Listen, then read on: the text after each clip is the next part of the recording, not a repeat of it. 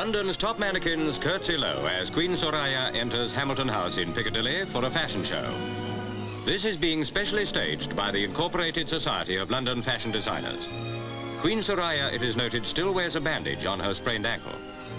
With the accent on spring, Victor Stiebel introduces a flower-printed Shantung day dress and parasol and a green Soraya coat.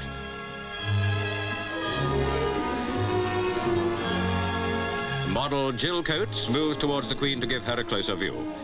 Keeping a weather eye open for the not-so-chilly months, designer Michael shows a yellow and white woven wool dress with three-quarter topcoat. Queen Soraya, who is recognized as one of the most perfectly dressed women in the world, sees nearly 50 new British designs. A Norman Hartnell creation climaxes the show. Modeled by Lana, it is a crystal embroidered white tulle evening gown with a fox-trimmed jacket. A shimmering finale to the royal display.